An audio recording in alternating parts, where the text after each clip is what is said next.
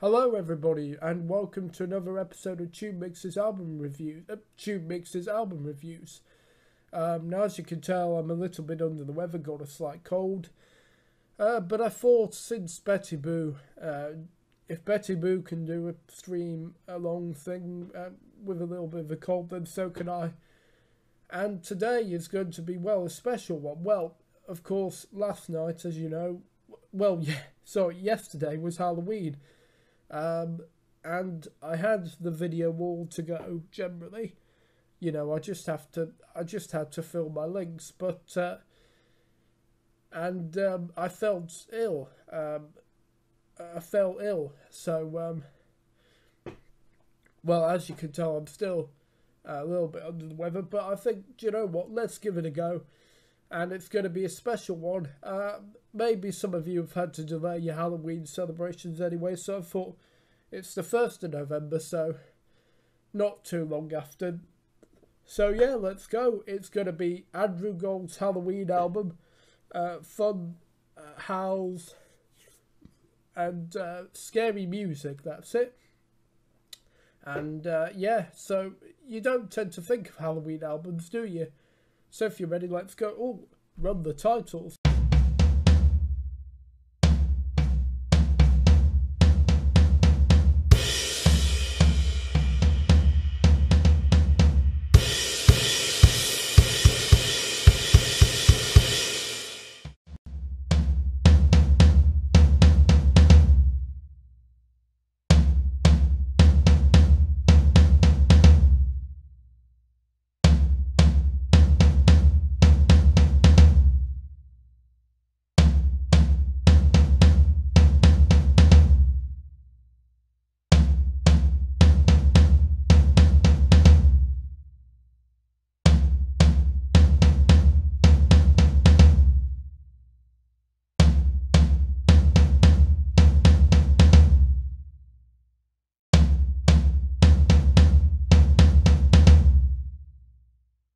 Now I know what you're thinking. You're thinking, surely this is not the same Andrew Gold who was in Wax in the 80s and in the 70s had hits including Thank You for Being a Friend, Lonely Boy, and Never Let Us Slip Away. Well, it is, as hard as it to believe, it is the same Andrew Gold. I suppose by this point, 1996, this album came out, so you have to remember that, you know, I don't think he was expected to have any chart success again. And, well, I imagine he was already quite rich from the songs he wrote as well. So, I suppose he wanted to just make it for his audience, the Andrew Gold fans, and also kids, really. And if you can afford to do that, then why not? So, track 1 is It Must Be Halloween. It sort of reminds me of Randy Newman's You've Got a Friend in Me from Toy Story, which, well, 1995... in the US and 96 in the UK. So yeah, maybe Andrew had seen Toy Story, or I'm pretty sure he's worked with Randy Newman actually. Came from the same batch of singer-songwriters in the 70s. Yes, I know he was around in the late 60s, but Randy Newman that is. But yeah, certainly part of that scene. Yes, it's fun.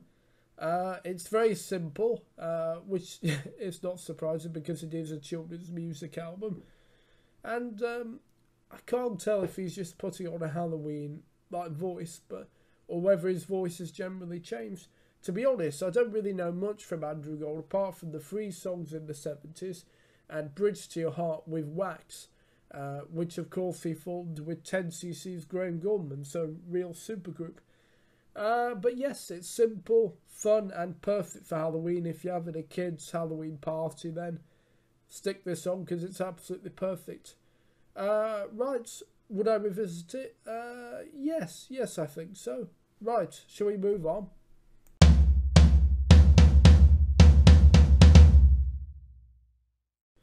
Okay, so track 2 is The Monster Mash, cover of the...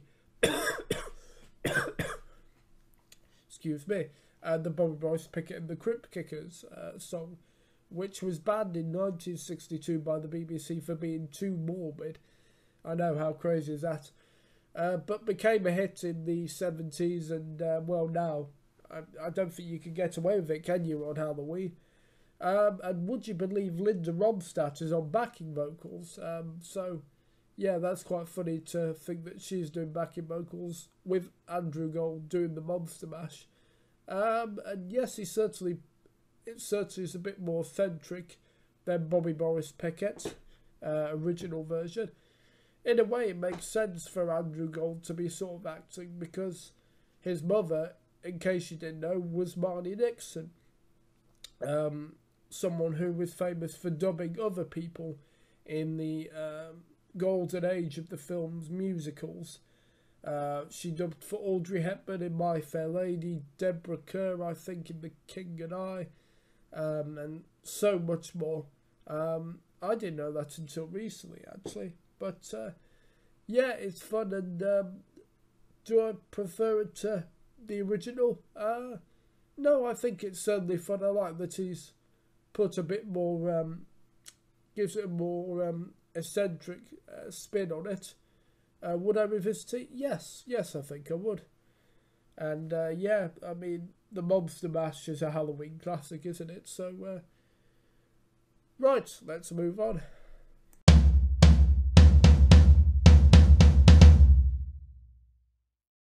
Track 3 is called Spooky Scary Skeletons. Now, I don't know about you, but I first discovered this, well, it was a YouTube video, and someone had used it, edited it to an old Walt Disney cartoon, the Silly Symphonies he used to do. And there's one with I think it's called the Skeleton Dance. And yeah, that's how I discovered it. And I remember someone looking it up because I felt, oh right, I wonder where that song's from. You know, is it from some film or something? But no, it was from Andrew Gold, and I couldn't believe it because that certainly wasn't what I'd have expected Andrew Gold to do. And also, so just back a bit, Stephen Bishop, the singer-songwriter, actually joins him on the Monster Mash as well. And also, I think you've got to remember that by the 90s, the Golden Girls was on. Now, I've never seen it, although I have heard of it, and I know Betty White was in it. If you're a Golden Girls fan, you'll know that Andrew's song, Thank You For Being a Friend, was used as the theme song. In fact, for quite a lot of people, they hear that and they'll think of the Golden Girls. But back to this song, yes, it's almost, it won't get out of your head. It's almost hypnotic, which I suppose is appropriate for Halloween. And yeah, a very, very good song, I think. Yeah, perfect for Halloween. And if you're having a kid's Halloween party, then yeah, it's perfect for it. Would I revisit it again? Yes, I think I would. Right, let's move on.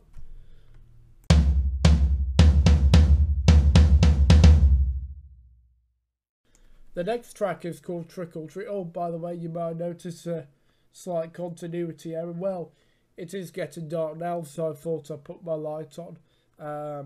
So, yeah. So, anyway, as I was saying, this track is called Trick or Treat, and it's sort of a cross between like a Halloween version of Jingle Bells and a country, sort of a country song. And it'd be great to play at a Halloween party because it goes, well, it's a sort of steady rhythm, and then it goes really fast. So yeah, be a really popular one to play if you're doing Halloween parties, I think. And it gets in your head. I'm sure I have this in my head, which is always a good sign, as I always say. It's always good for a song to be memorable and you can't get it out of your head. So yeah, would I revisit it? Yes, I think I would. I think it's one of the best of the original songs on the album. So yeah, really good. Right, let's move on.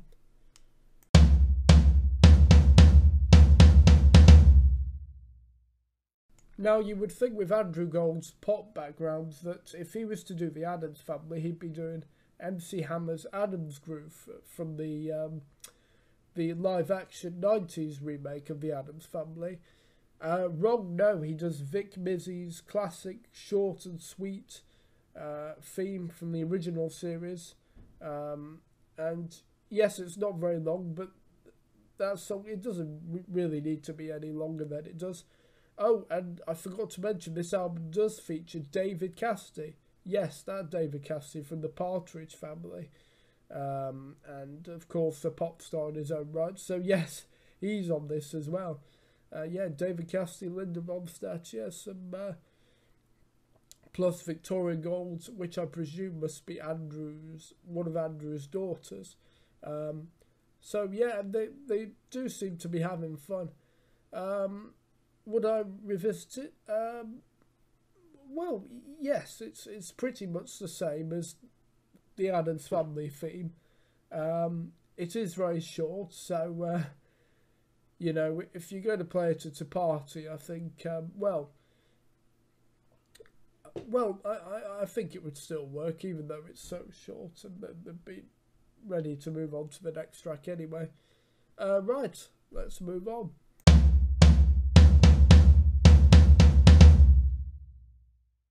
Okay, so the next track is Ghostbusters. Yeah, you guessed it.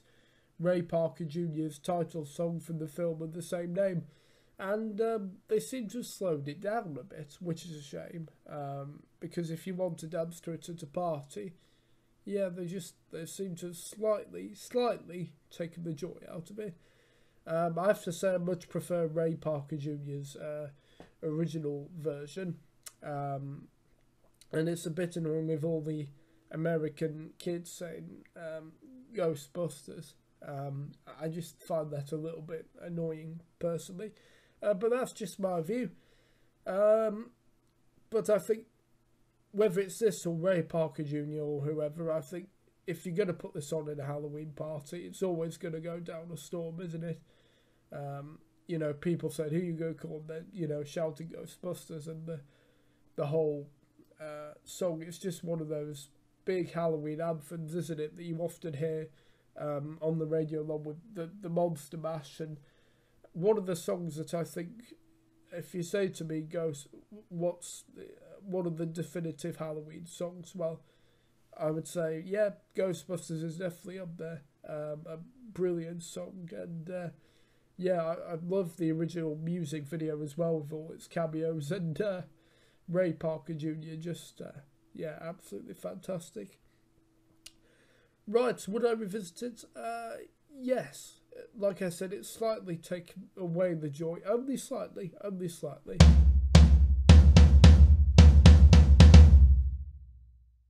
So the next track is called Give Me a Smile, the Pumpkin song. And for the first time on the album, yeah, I don't think it's going to be that memorable. It's a jazzy sort of blues featuring Greg Prosperino. Sorry, just excuse me, just gonna have a look.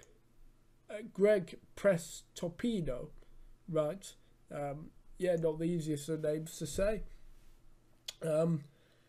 Yeah, I don't know. I think if you're gonna play this at the party, as if you were going to play the whole album, I'm not sure. I think everyone would be just a bit bored and not know what to do.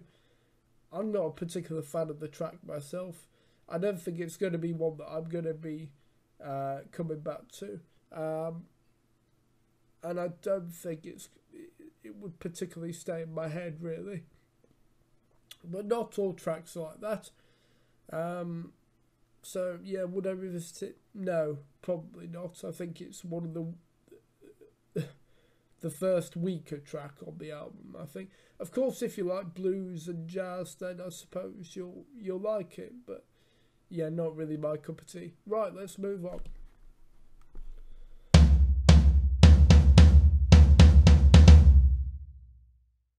The next track is called Don't Scream, It's Only Halloween. And it reminds me of Donovan's Sunshine Superman and Elvis Presley's It's Now or Never a little bit. As well as a tiny touch of Bobby Darin's Dream Lover as well. I really like it. I think it's so fine. Again, I think a very good original song, because when you've got Ghostbusters and the Monster Mash, which everybody knows, and then there's original songs, there is quite a lot of pressure, I'd imagine. But actually, that's a really good original song, and again, one that will keep in your head. Has a really 60s psychedelic pop rock sound as well. Yeah, I really enjoyed it, and I'd definitely be revisiting it. And I think, you know, if you're playing the whole album, or playing the selected songs of the album for your Halloween party or whatever, then yeah, I think it's definitely one to go to. And yeah, I really enjoyed it, and I'll definitely be revisiting it again. Right, let's move on.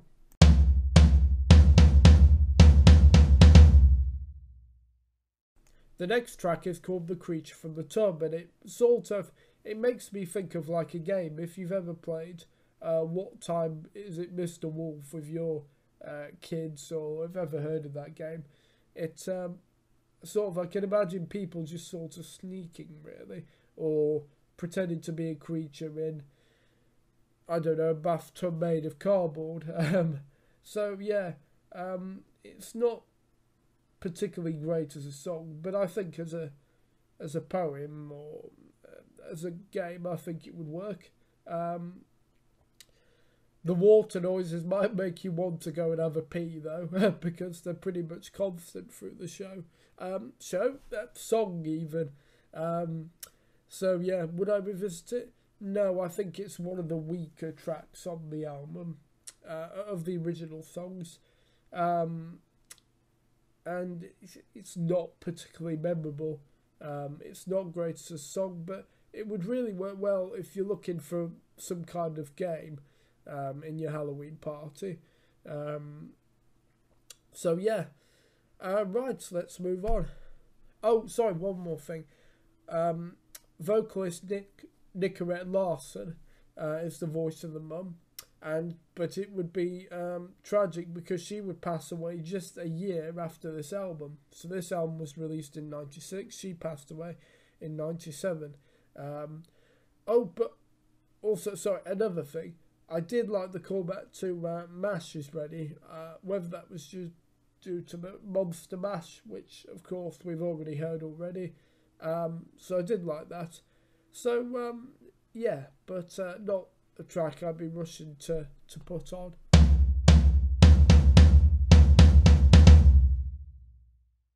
So I mentioned that David Cassidy was on the album, and he features on this track, Halloween Party, which funnily enough reminds me of Never Let Us Slip Away, which of course was a hit for Andrew in the 70s, and as I said, one of his big hits. So it really reminds me of that, and a good sort of slow, gentle country rock song. I really like it. It's very catchy. I think it would stay stuck in your head, and I think it's memorable. And yeah, not all the original songs, well, as you will find, are great, but this one is. So would I revisit it? Yes.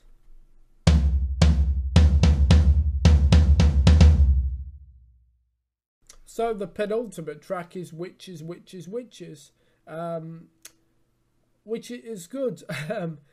And you know, the call out of witches, witches, witches on a broom. It is quite catchy.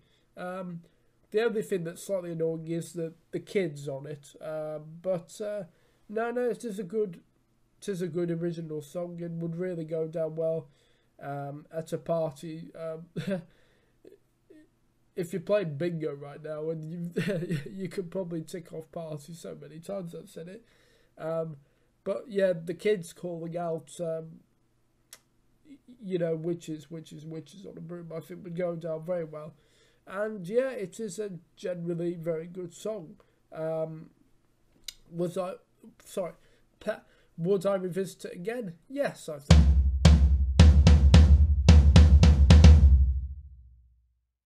So our final track is called It's not called that. It's called In Our Haunted House, which sounds like, well, at first it sounds like a creepy version of Chim Chim Cherry. Chim Chim Cherry. Yeah, always difficult, that one, from Mary Poppins. And then it goes into a slightly different direction, and then it reverts. It's a very interesting track. You can imagine being in some sort of theme park ride, couldn't you? Or song from a film, maybe. Yeah, I don't think it's particularly great, although excuse me.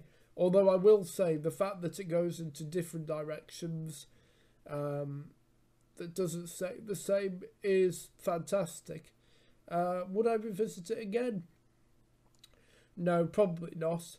But yeah, overall, I think it's a pretty good album. Not all the original tracks are great, but there are a few that are good, and his covers of Ghostbusters and the Monster Mash is good as well. So yeah, right, well that's it. Yes, I know I've been slightly under the weather, but I didn't want to wait till next Halloween, a whole year away, to do this, because I got everything ready, and I thought, okay, I may not be 100%, but you know what, let's just give it a go. And I think for the most part, it's gone pretty well. There's been the odd cough, but no, I hope you've enjoyed it, and if you've delayed your Halloween celebrations, or you know, for whatever reason, and you know, you're going to do trick or treat, or have a party, or go to a Halloween party, then I think this is the perfect album to get you in the mood. I'll just leave you with some words that Andrew Gold said in the liner notes. So he said, he said, each holiday has a mood and uses music to go with it. However, it's been very hard to find any tapes of CD or CDs of Halloween music. In fact, there's mostly just scary sound effects available in very few songs. So I fixed that, and I think he has done a really good job. And I don't know why, you know, okay, Christmas is obviously a massive thing, but Halloween is still quite big as well. And I don't know why many people haven't done Halloween albums, because there's, you know, you often hear Ghostbusters and the Monster Mash. But yeah, I suppose that makes him sort of unique, doing something that maybe no other artist would. So I praise you for that, Andrew, and thank you. Right, if you want to like, share, comment, and subscribe to the TubeMix YouTube channel, and I'll see you next time. Bye bye.